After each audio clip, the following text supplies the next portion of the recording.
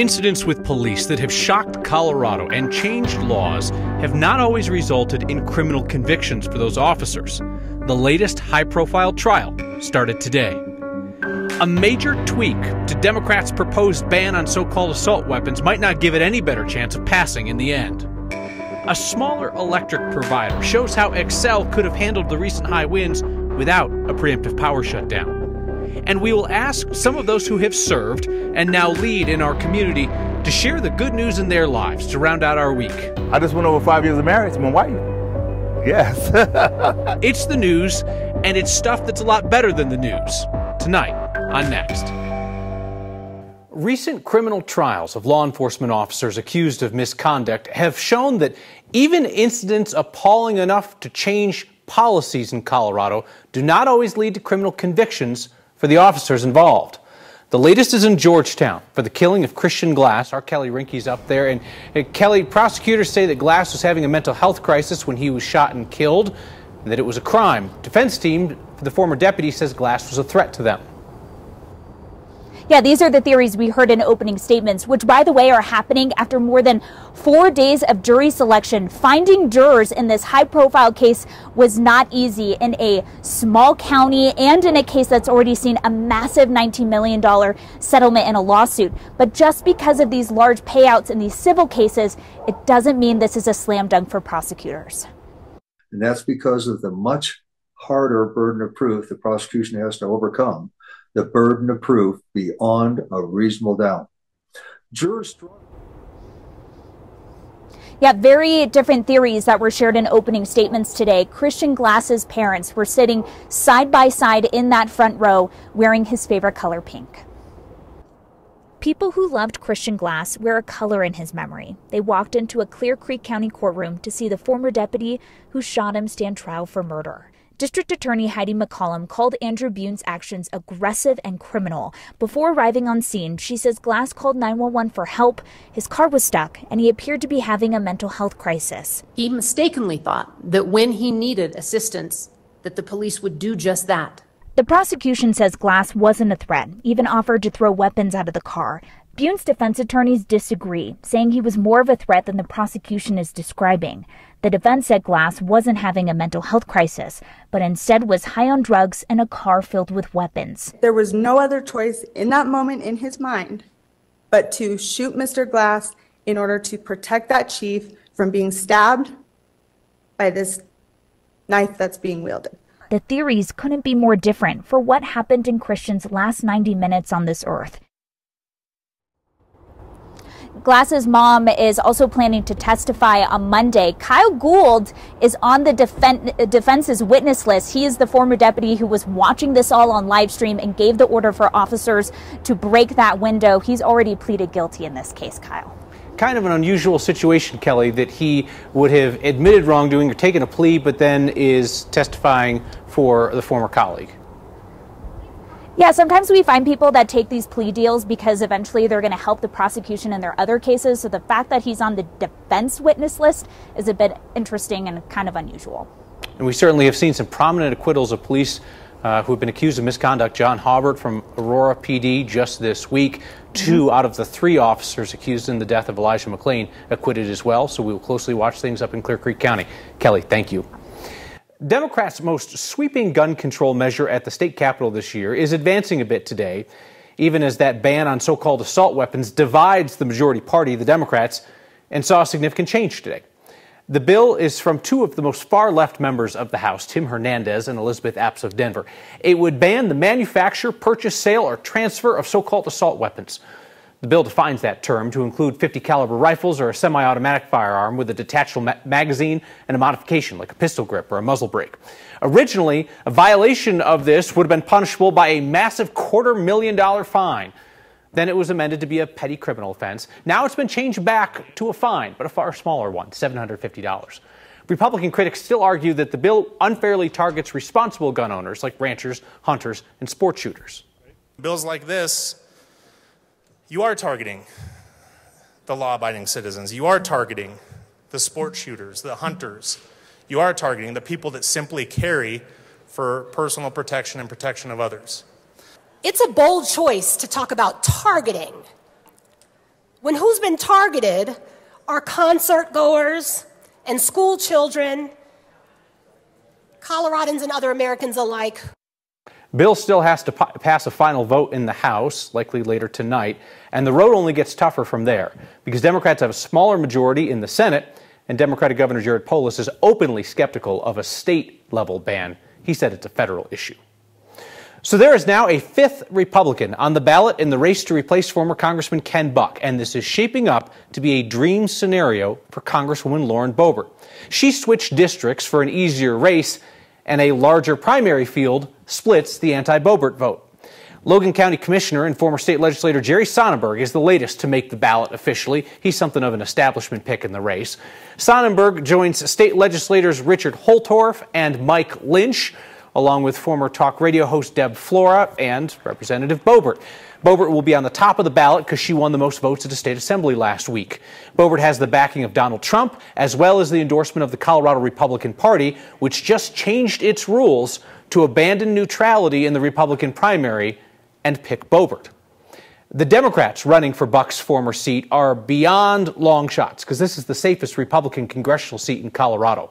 But the Democrats' pick for the June special election to fill out Buck's seat for the rest of the year, she's facing a new legal challenge as to whether she is actually eligible to run. Democratic delegates recently selected Tricia Calvarese to run in the special election to fill the seat for the rest of the year, and she's also in the Democratic primary election seeking a full term, two-year term in that seat. Calvarese is a self-described Colorado native who recently moved back here after years in politics out of state. A lawsuit filed this week by a Democratic voter in Douglas County alleges that Calvarese is ineligible to be nominated because state law requires candidates to be registered with a Colorado party for a year before their nomination. She did not register to vote in Colorado until last December. The lawsuit asked the court to keep her name off the ballot. The Colorado Democratic Party is backing their candidate. They say that the law just means that a candidate has to be a registered Democrat somewhere for the last year. Xcel's 1.5 million electric customers makes it the powerhouse of providing power in Colorado. Core Electric Cooperative has 1/10 as many customers as Xcel, but its power lines felt the same high winds as Xcel's did last week, and Core did not preemptively shut off power to customers. Our Marshall Zellinger found that Core relied on safety measures that Xcel chose to override. The view from this high point in Parker would be spectacular, if not for all those power lines in the way. Buzz, it's a good thing this story is about those power lines. This is Core Electric Cooperative territory. We serve Castle Rock, Parker, Elizabeth. We go out to Conifer, Bailey, places like that. With 177,000 electric customers, Core has 1/10 the footprint of Xcel. But the wind still blew on Core's equipment just like Xcel's, except Core did not purposefully shut off power to customers. It is part of our fire mitigation plan to do a power shutoff if we absolutely have to. That is our last resort. We don't want to do that, just we understand the impact that has on people. Mark Jurgemeyer, Core's interim chief operating officer, explained how these reclosers, basically circuit breakers, were made more sensitive to issues with the power lines, something Core bragged about in an email to customers sent last night. Core's alternate relay settings do not preemptively turn off any part of our system. They instead make the system more sensitive to potential issues, such as a tree on a line. Which means longer, larger outages than we would like, but it saves that fire and other danger. Xcel, on the other hand, took the extreme measure to purposefully shut off power for 55,000 people last weekend. Xcel also has reclosers, but as we reported yesterday, even a tree branch into a power line could start a fire before the recloser stops electricity from flowing. There is still always a chance that initial contact will cause a spark, which may start a fire, but luckily, things have worked out pretty well. Some Core customers in the mountains and foothills did lose power, but it was because of the wind and the action of the reclosers, not because the power was shut off purposefully. One question we've received from several people. How is it that my power might be out, but across the street, those neighbors have power? From the video, you saw 3 reclosers. That's because power is delivered through 3 wires. Your home may be on the wire that a tree fell into and the recloser opened, shutting off the electricity, but across the street might be on the 2nd or 3rd wire that was not interrupted. So Xcel's communication to customers is also going to be scrutinized by state regulators. What if they were to look at Core as like a comparison?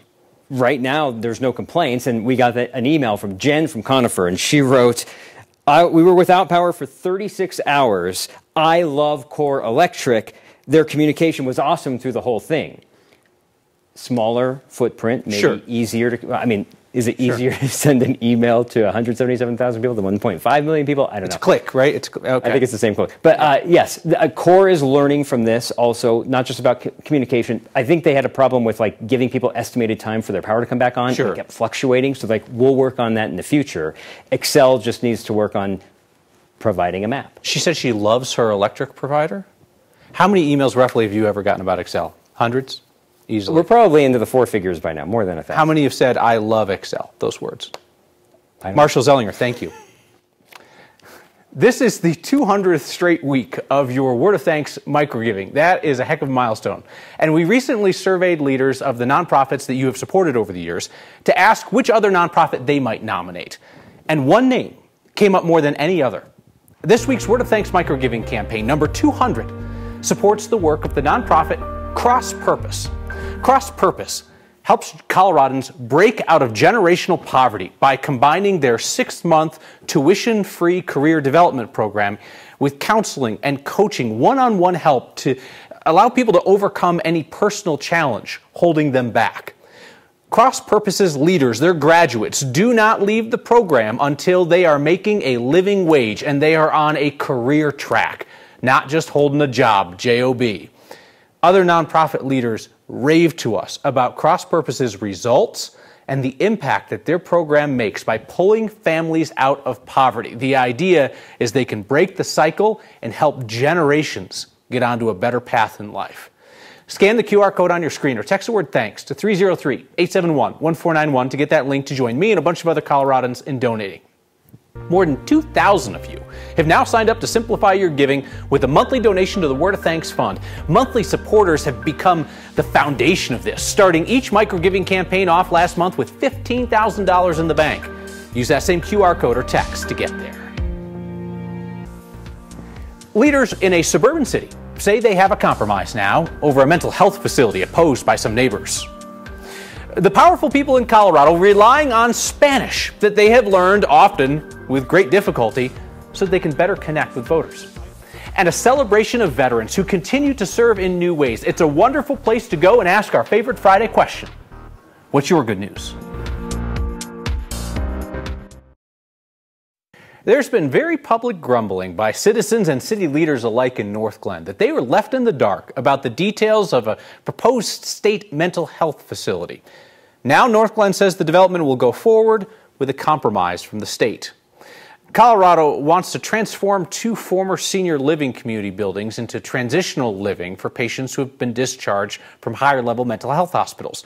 But neighbors and city council said they were concerned about how close the place was to a school because there'd be a small number of patients with prior sex offenses who could live there. Those concerns came to a head earlier this week with City Council passing an ordinance requiring that sex offenders be housed farther away from schools. The state could have overridden the local restrictions, but North Glen's leaders say they have reached a compromise with the state today. It will allow the development to go forward with an agreement that prior sex offenders will not be housed there.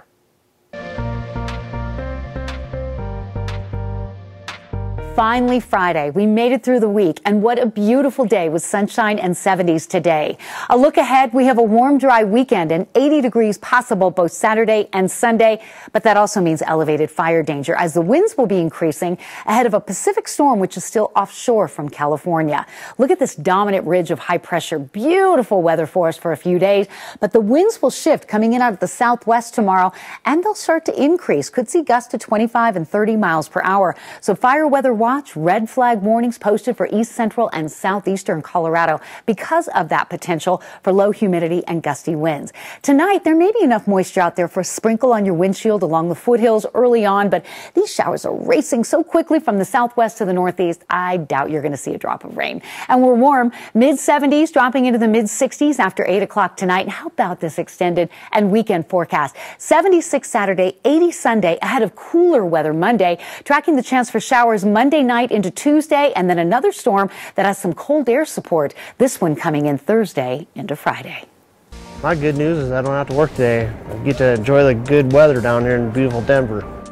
Let's hear it for the weather. Let's hear it for the weekend. And honestly, whatever in your life gives you hope and joy. We'll end the week as we always do. Encouragement from your neighbors. Next.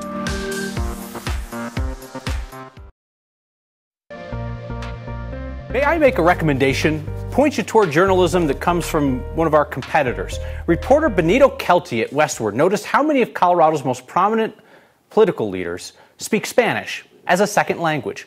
I really enjoyed this deep dive into how some non-Latino legislators and mayors, governor, have learned the language to connect with their communities, like Mayor Mike Johnson of Denver, who regularly uses the Spanish that he honed as a school administrator and is now working to understand dialects and accents as he navigates the migrant crisis, folks from South America. Or you got Aurora Mayor Mike Kaufman, former Republican congressman, he's taken weekly Spanish lessons for the longest time, trying to reach Hispanic constituents and break his party's anti-immigrant image. It is a political story, sure, but it is a deeply human one. It's really interesting. You can find the full article linked on the next social media pages and on 9news.com.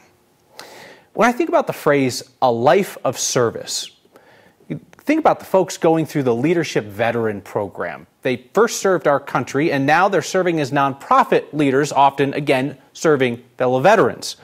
We stopped by their gathering today to ask them our favorite Friday question. It's a magical collection of our history in this country. It takes my breath away because I'm fascinated with aircraft.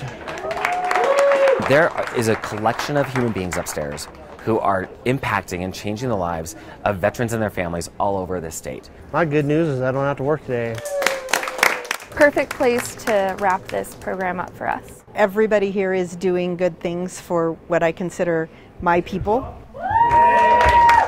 My good news is working for Veterans Community Project of Longmont, we have housed over 90 veterans and their family members since 2020. My good news is that I get to go to Capitol Hill next week to do advocacy work for veterans, and I am so excited. It's my second time going, and I just love doing that work. Hey, my good news is we're now held their third annual suicide prevention gala at the Gaylord, and we were successful in reaching over $86,000. My good news is after 27 years of being a veteran service in an organization where we give back to veterans, they are actually honoring me for my years of service by planting a tree in my name. Last night, my first great niece was born. My good news is that I have 4 new board members for my organization, Operation Equine, and these 4 people are going to help take us to the next level, and I couldn't be more excited. Yeah, we've done something together, and we're all going to go out into the world being able to leverage all of these skills and connections to make things better for other people. Congratulations. We're back here in a moment with your feedback about more utility companies that you actually love. Next. Rob writes, 3 cheers for United Power and their customer service. Our home in Coal Creek Canyon was out of power during the recent storm. They were up to fix it within hours. They're fantastic. Amy says, I love my electric company in Fort Collins. All the lines except Southwest are underground. Due to that, huge winds, not 1 minute without power. And Shirley writes about empowerment, saying, congratulations on 200 weeks of Word of Thanks. Empowerment for the charities, empowerment for the donors. The Word of Thanks opportunities prove yet again what we can do when we work together. See you next time.